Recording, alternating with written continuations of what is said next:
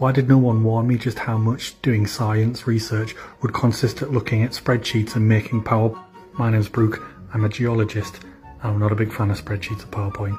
But look, PowerPoints, spreadsheets.